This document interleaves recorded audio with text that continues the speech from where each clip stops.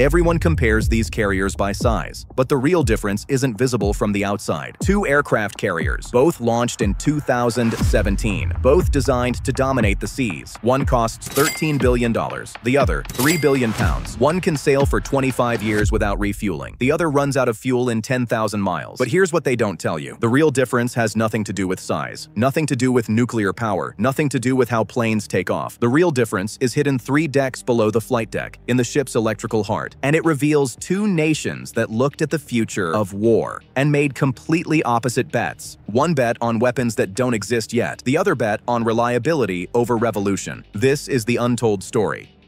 July 22, 2017, Norfolk, Virginia. The United States Navy commissions USS Gerald R. Ford CVN-78, the largest warship ever built. 100,000 tons of nuclear steel, $13 billion, a decade in construction. It represents the most ambitious leap in carrier design in 50 years. 5 months later, Portsmouth, England, HMS Queen Elizabeth enters service. R08, 65,000 tons, conventionally powered, £3 billion, built in sections across the United Kingdom and assembled like a puzzle. 2 carriers, same year, same mission, Project Air Power across hostile waters. But that's where the similarities end, because beneath the flight decks, inside the machinery spaces, within the weapons magazines, these ships are built on fundamentally opposite philosophies. One is a revolutionary gamble, the other an evolutionary masterpiece, and the difference will define naval power for the next 50 years. Let's talk about something no one mentions. Electricity, not nuclear reactors, not propulsion, electrical generation. USS Gerald R. Ford produces 700 megawatts of electricity, 3 times more than any Nimitz-class carrier before it, enough to power a city of 100,000 people. HMS Queen Elizabeth, powered by Rolls-Royce MT-30 gas turbines in an integrated electric propulsion system, efficient, proven, reliable, but nowhere near 700 megawatts. So why does the Ford need all that power? Here's what they don't tell you. The Ford isn't just a carrier, it's an all-electric warship. Everything runs on electricity. The catapults, the elevators, the radars, the defensive systems, everything. Traditional carriers like the Nimitz used steam catapults, massive boilers generating steam under pressure, miles of pipes threading through the ship, heat exchangers, regulators, maintenance teams working around the clock, and it's 95% inefficient. 95% of the energy becomes waste heat. The Ford eliminated all of it. Instead, it uses EMALS, Electromagnetic Aircraft Launch System, energy stored in giant flywheels, released in controlled bursts through linear motors. No steam, no waste, pure electrical power. This freed up massive internal space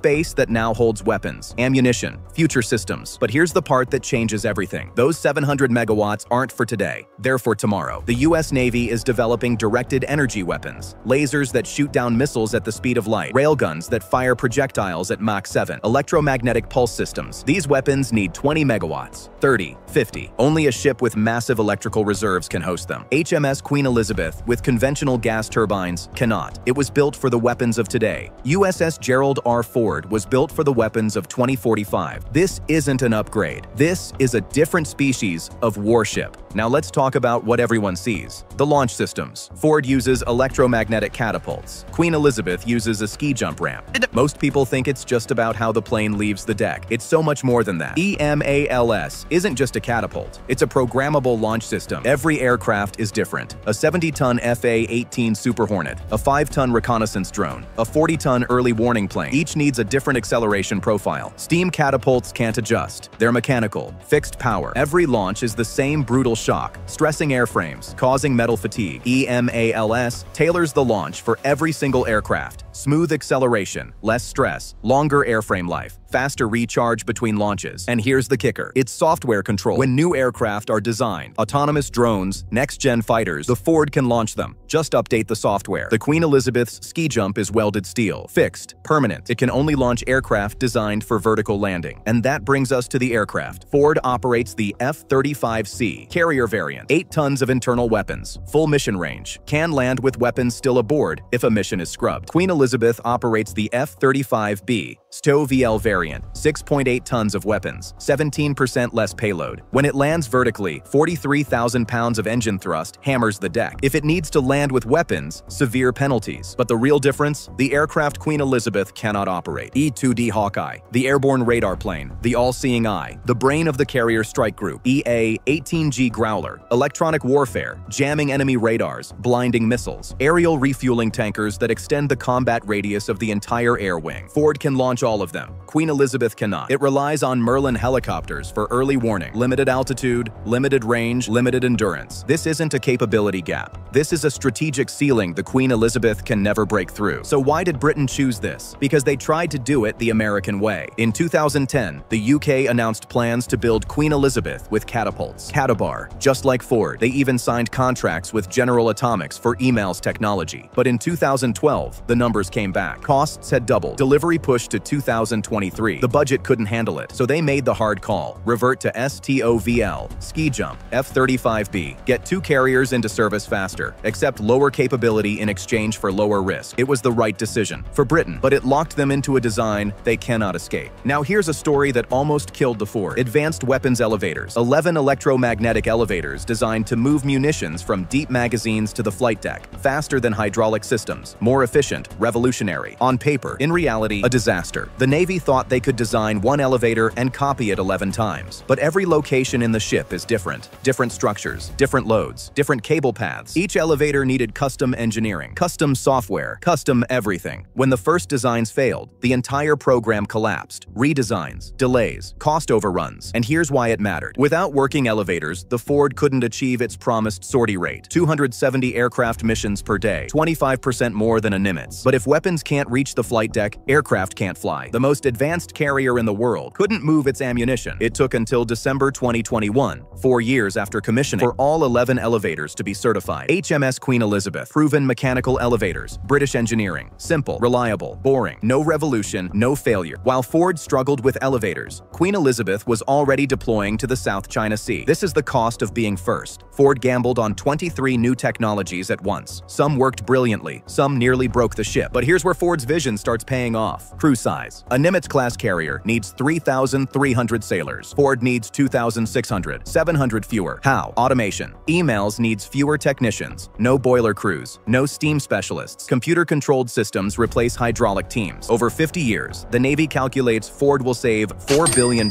in personnel costs. The most expensive ship becomes the cheapest to operate. HMS Queen Elizabeth takes a different approach. 679 crew for the ship alone, 1,500 when the air wing embarks. Astonishingly efficient for a 65,000-ton carrier, but achieved through evolutionary design, not revolutionary automation. 2 paths, same goal, different philosophies. Now here's what changes everything. HMS Queen Elizabeth was designed with a secret, a fail-safe, a hedge against the future. Even though it operates ski jump and STOVL today, the ship was built with future catabar conversion in mind. The deck dimensions, the structural reinforcements, the placement of equipment spaces, all designed so that, if needed, catapults and arresting gear could be installed. British engineers left the door open. If budgets allow, if threats evolve, Queen Elizabeth could transform its adaptation within known boundaries. USS Gerald R. Ford was designed for a different future entirely, not to be upgraded with proven systems, but to host weapons that don't exist yet. When directed energy lasers mature, when railguns become operational, when electromagnetic weapons need 50 megawatts of power, Ford's electrical grid is ready. Plug and play. The ship doesn't need redesign, it just needs the weapon. And here's the strategic twist nobody talks about. Queen Elizabeth's conventional propulsion is seen as a weakness. Limited range, needs refueling. But there's a hidden advantage. Nuclear carriers can sail forever. The Ford can operate 25 years without refueling. Total independence. But the air wing still needs jet fuel. The crew needs food. The magazines need bombs. Even nuclear carriers depend on logistics. Queen Elizabeth's conventional power forces it into coalition logistics networks, allied ports, resupply partnerships, integrated operations. In modern warfare, where alliances matter more than lone wolf operations, this isn't a flaw, it's a feature. Ford projects independent American power. Queen Elizabeth projects coalition strength. 2 visions of naval dominance, neither wrong. So what's the real difference between USS Gerald R. Ford and HMS Queen Elizabeth? It's not the catapults, not the reactors, not the size. It's a choice. The USS Gerald R. Ford is a $13 billion declaration that future wars will be fought with electromagnetic weapons, autonomous systems, and technologies we haven't invented yet. It's a warship built for a future that doesn't exist. HMS Queen Elizabeth is a £3 billion